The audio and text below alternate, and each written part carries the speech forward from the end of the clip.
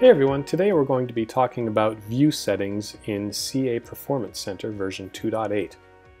Let's log in and take a look.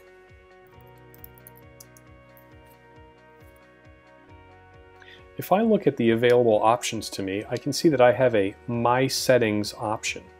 And underneath that, there's another item called Display Settings.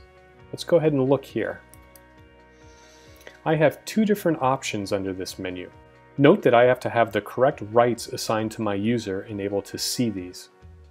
The first thing that we'll talk about is view suppression.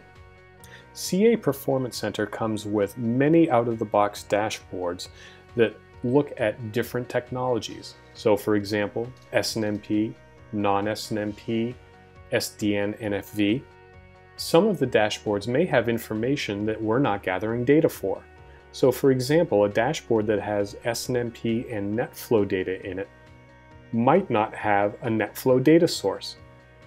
In that case, there's no reason for us to view the pieces of information that contain NetFlow. That is what Suppress Views does.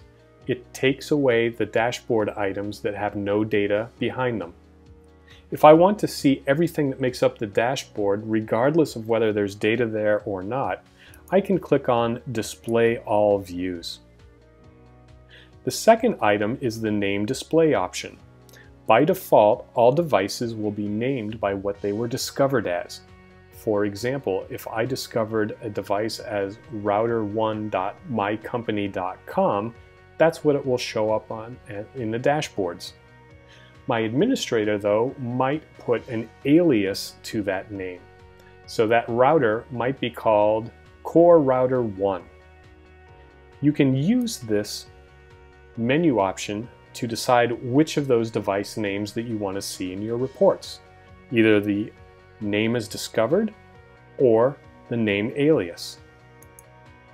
After you've made your choice, simply click Save, and now all your items will honor those view settings.